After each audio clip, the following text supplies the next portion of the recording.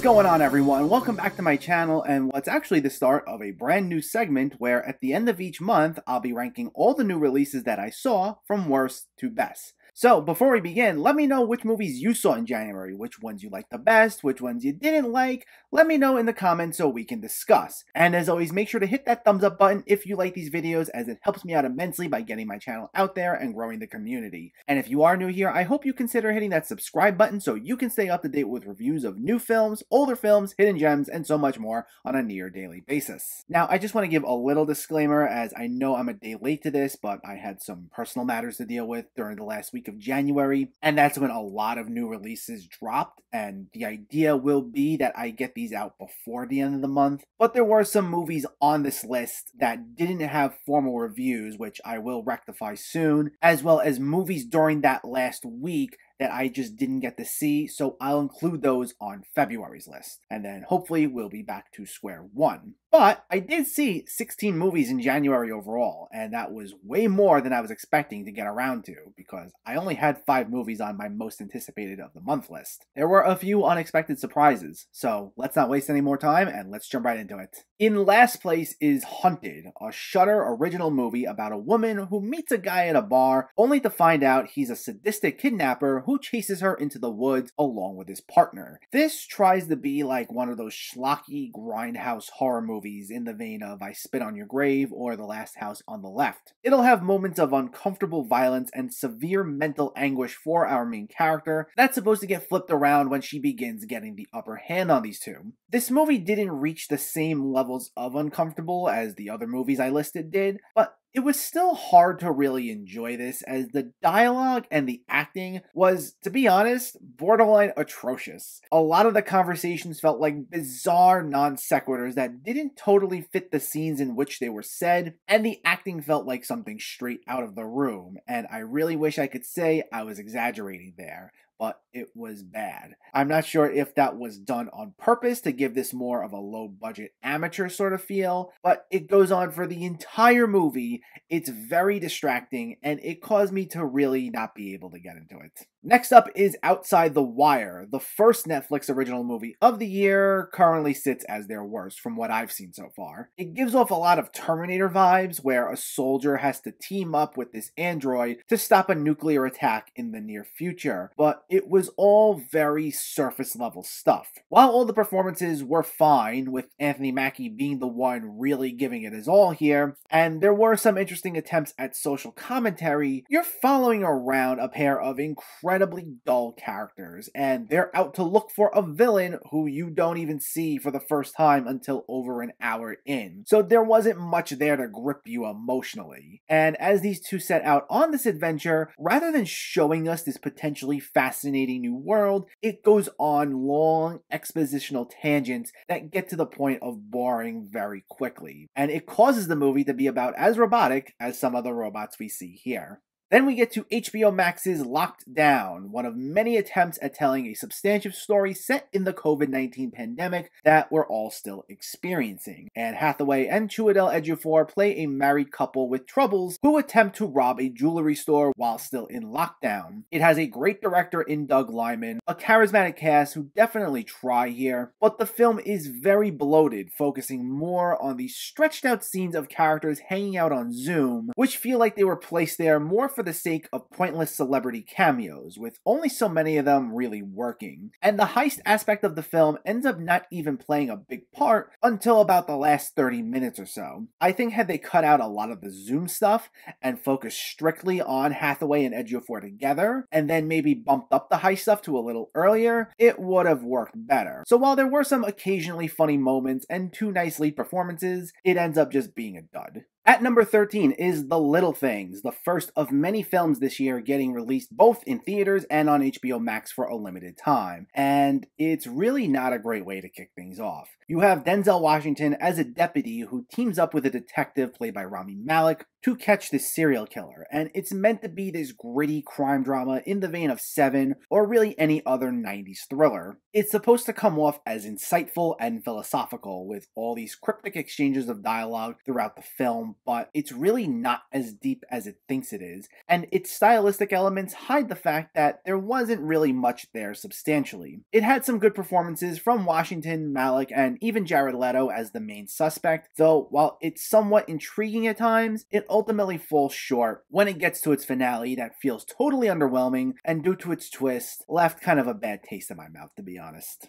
At number 12 is Don't Tell a Soul, a mix of a thriller with a coming-of-age drama when two brothers rob a house only to get chased by a security guard who then falls down a forgotten well and gets stuck, and they're the only two people who know about it. This could have been really compelling, and it had a lot of promise to it. The cast was solid, especially Jack Dylan Grazer as one of the brothers and Rainn Wilson as the security guard, but this has two wildly different tones that repeatedly clash throughout the movie. We'll have scenes where characters are hitting each other, cursing one another out, and at several points even threatening to kill each other, but then they'll be immediately followed by scenes of these same characters in moments that are supposed to come off as sweet and sentimental, and we're supposed to suddenly think they're misunderstood.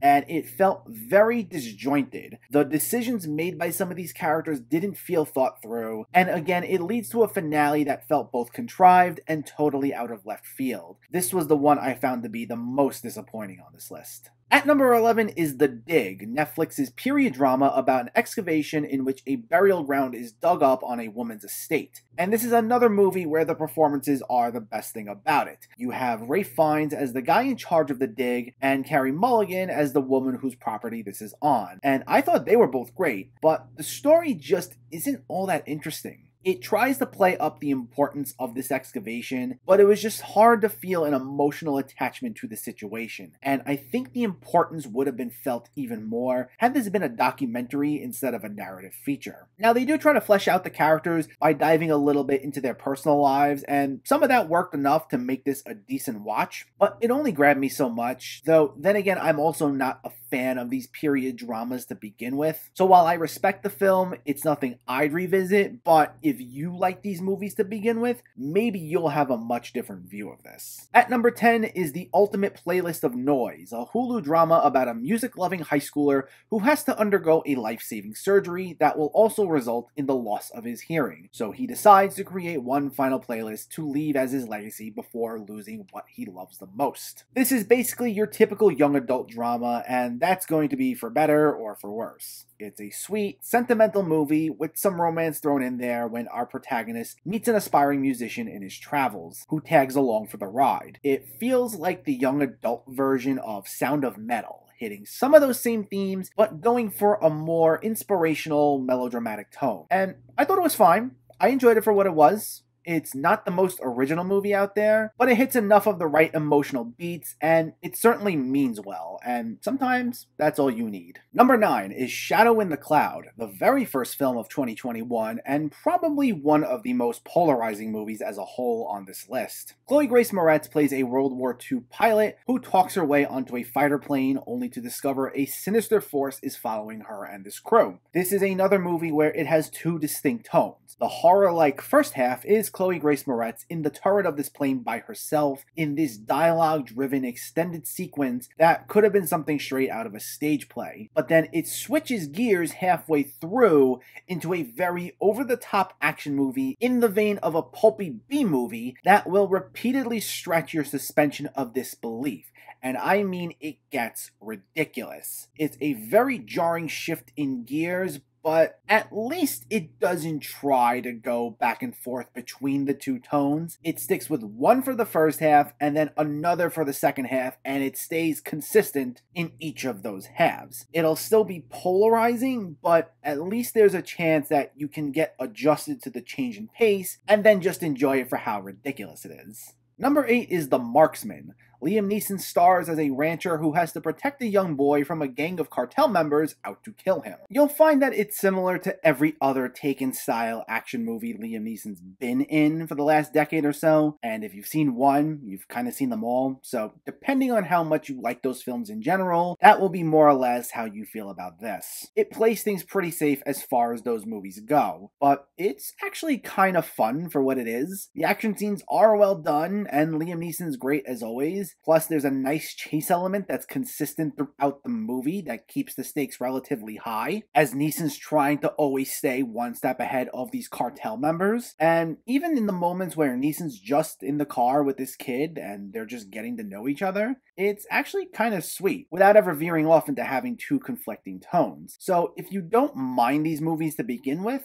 you probably won't mind this either. At number 7 is Baby Done, and from here on out, all these movies I'd wholeheartedly recommend. Rose Matafeo and Matthew Lewis star as an adventure-loving young couple whose lives are upended when she discovers she's pregnant. This is a sweet, very funny romantic comedy that captures the anxieties that come with approaching parenthood. You have Rose Matafeo desperately trying to cram in a bucket list of things to do before this baby arrives, while Matthew Lewis frantically tries to actually prepare for the baby's arrival kind of on his own. It's a somewhat typical clash of conflicting personalities, but I thought the two lead performances were great. I think the way it handled some of its themes about preparing for this life-altering event were very touching, and it provided a lot of nice laughs. This was originally not on my radar whatsoever, but I'm glad I got to see it. At number 6 is The Night, an Iranian psychological horror movie in the vein of The Shining, in which a married couple check into a hotel only to get haunted by a series of frightening visions. While this does bear some similarities to The Shining in its general premise, these go in two totally different directions as far as the details. This goes for a somewhat minimalistic approach, as it's not heavy on dramatic beats, but instead gives us scene after scene of creepy things happening to this family, all while we're trying to uncover elements of their past that seem to play into what's happening to them. I thought this was a very effective horror movie. It leans into some more abstract elements at times, but it never gets to the point where things are too vague or you have no clue what's going on. I thought it did a great job of giving us slow burning suspense, but still making it feel like things move quickly for the most part. And I thought it was a nice mix of thrills and compelling character drama.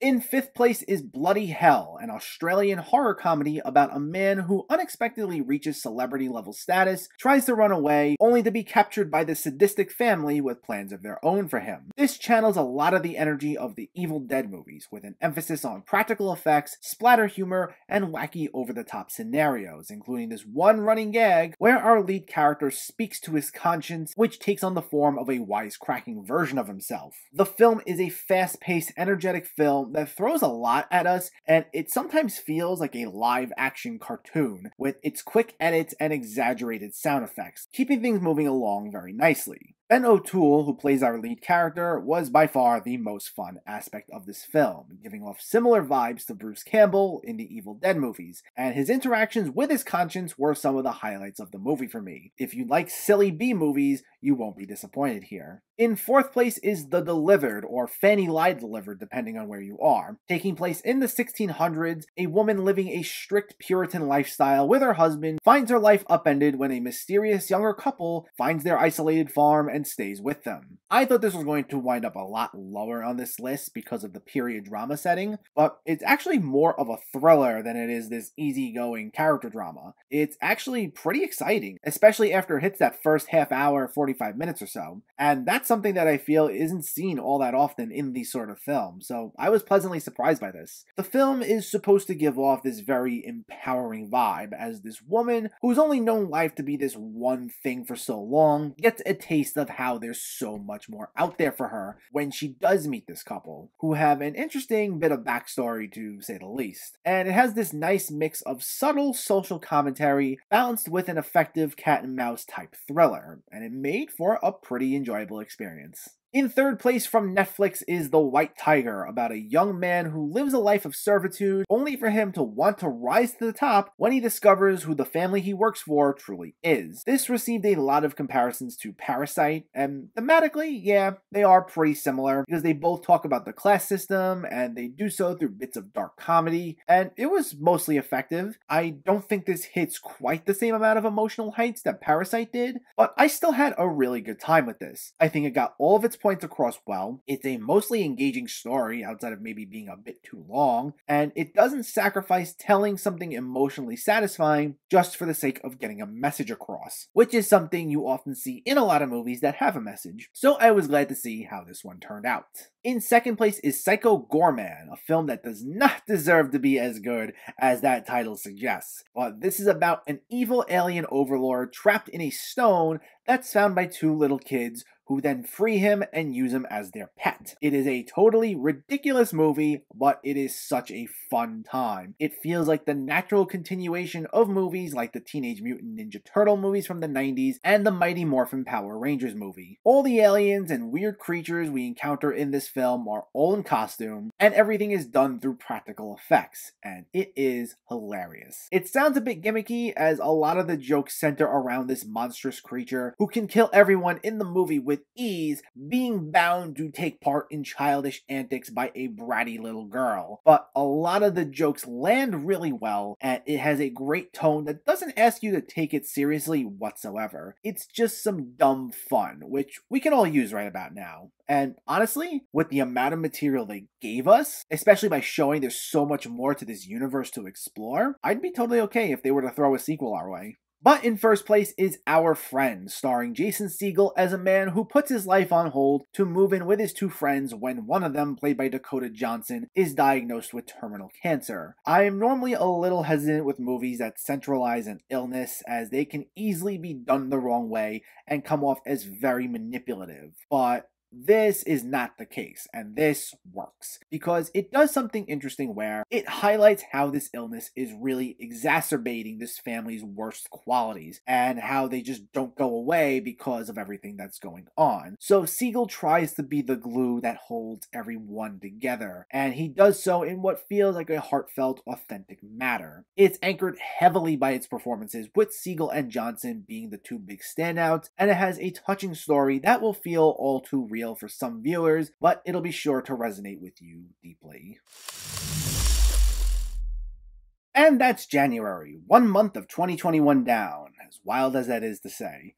But it surprisingly wasn't the worst January we've had in terms of movies. There was certainly more here that I enjoyed than I was expecting to, and I still have to get through a few more that I missed in that last week, which I'll have for you in February's list. Plus, I'll also have some reviews out for the movies on this list that I didn't get a chance to talk about more in depth, so stay tuned for that and much more coming very soon. Let me know though, which movies did you like in January? Was it anything I listed here? Something I left off? Did you agree with this list at all based on the movies you saw? Let me know in the comments below so we can discuss. Also, if you enjoyed this video, please like it and share it, and for more movie reviews and film discussion, please make sure to hit that subscribe button to stay updated. Thanks for watching everyone, and I'll catch you next time.